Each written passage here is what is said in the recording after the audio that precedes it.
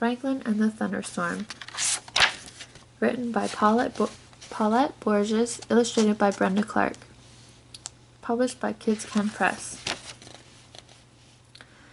Franklin could count by twos and tie his shoes. He could name the months of the year and all the seasons. He could read the thermometer, and he checked the barometer every day. Franklin worried about the weather because he was afraid of storms. One day, Franklin was supposed to play at Fox's house, but the sky was getting dark and the clouds were thick. "Maybe I shouldn't go," Franklin said to his mother. She looked out the window.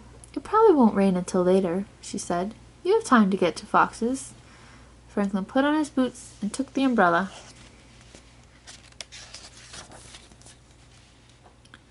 As Franklin hurried to Fox's house, he kept looking at the sky. The clouds moved quickly, and the wind swirled dirt in the air. Franklin felt all jumpy inside.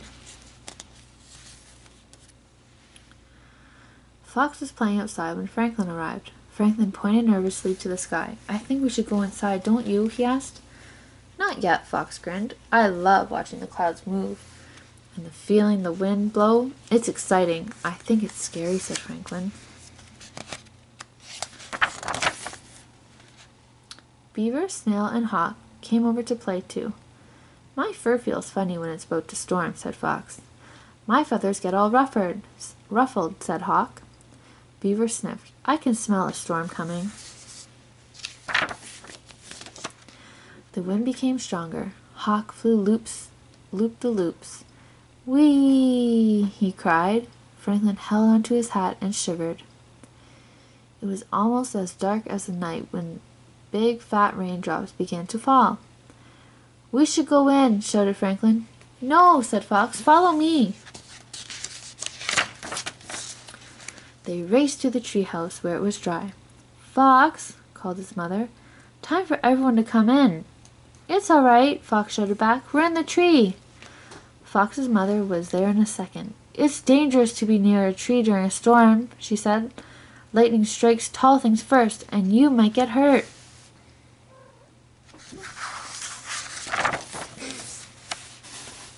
Franklin held onto Fox's mother all the way from the tree to the house.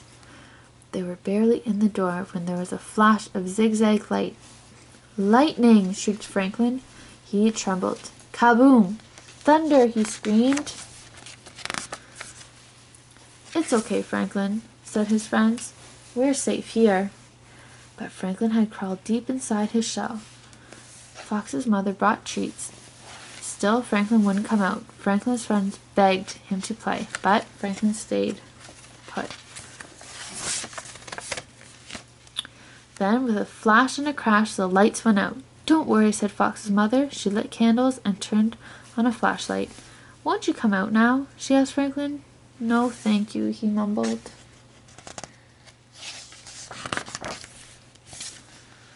"Don't be afraid," said Hawk. "All that noise is just cloud giants playing drums in the sky." Franklin peeked out. "Really?" he asked. "No, it's not," giggled Snail. "That noise is made when the giants go bowling." Franklin came out of his shell. "But what about the lightning?" "That's easy," said Hawk. "The cloud giants are turning their lights on and off." Fox smiled. "I think it's the giants swinging from the chandeliers." Franklin laughed.